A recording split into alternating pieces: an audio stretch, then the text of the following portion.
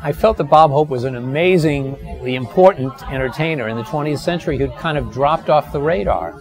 Not many people really talked about him much or remembered him, and there wasn't a major biography of him. So I felt it was incredibly needed.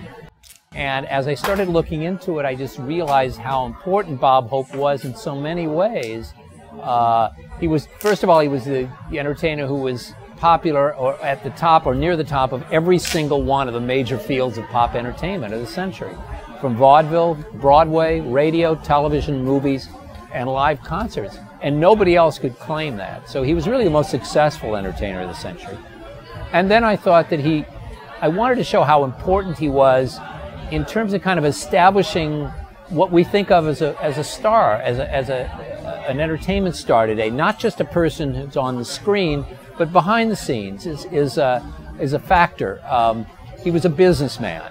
He owned his own material. He had his own production company, one of the first to do that. He was a brand builder. He had the Bob Hope brand. I mean, he was all over the place. He had a golf tournament. He wrote books. He had a newspaper column for a while. So he was a guy we call it brand extension today. Bob Hope was sort of the inventor of that.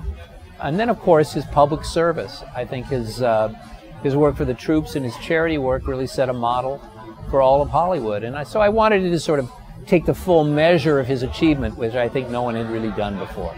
The reason I wrote the book was to remind people that he may not be the stand-up comedian that everybody tries to imitate today, but if it weren't for Bob Hope, there wouldn't be stand-up comedy, in a sense.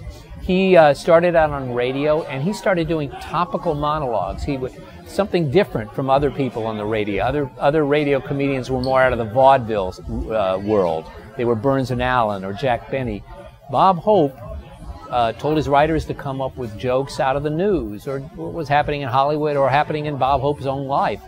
And so his monologues were topical week to week, and this was something brand new. And when you think about it, that's what all stand-up comedians really do today. Bob was one of many who went over to entertain the troops during World War II, but he was the one who continued to do it afterwards. And he really saw the mission. He saw how important it was and what the kind of impact he had with the troops. And he continued after the war and all through the 50s and 60s and into the next war, Vietnam. And he was a star who realized that he could have a place on the public stage. If you think about the old stars, you know, the old classic Hollywood stars, Clark Gable, Katharine Hepburn, etc.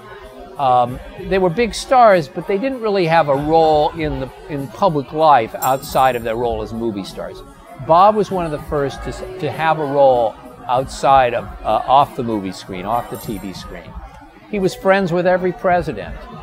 He was a force in entertaining the troops. He was a spokesman during the war, during the Vietnam War. He became a somewhat controversial spokesman for the war. But the whole idea that a Hollywood star could have opinions, could have a point of view, could have a role on the public stage was something that really didn't exist much before Bob Hope. He really was somebody who couldn't really think of his life without performing. He just loved being on stage.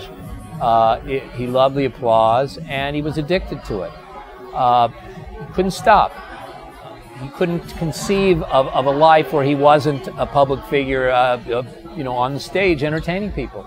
So he did continue to entertain a little longer than he should. His faculties were going, his eyesight and hearing were going, and he probably stayed around too long. But the guy, he was incredibly hardworking. In his 70s and 80s, he was still traveling all the time, doing, 100 or 150 personal appearances a year. He didn't have to do that. He was a big star on TV. He didn't need to go out in person, but he did, and it was an addiction, but he truly loved it, and he was very good at it. He was a happy guy. He enjoyed what he was doing. He enjoyed being famous. And there are a lot of stars today you can't say that about. They got anxieties and they're complaining about the paparazzi and what. Bob Hope never complained. He loved being famous. And there's something very endearing about a guy who just loves what he does. I certainly wouldn't have started the book if I didn't think a lot of Bob Hope. I grew up with him. I loved his early movies. I had ambiguous feelings about him too in the 60s and 70s or in the Vietnam years. but I was open-minded, and I wanted to sort of take the full measure of the man. In the end, I came out, I would say, liking him more than I did going in.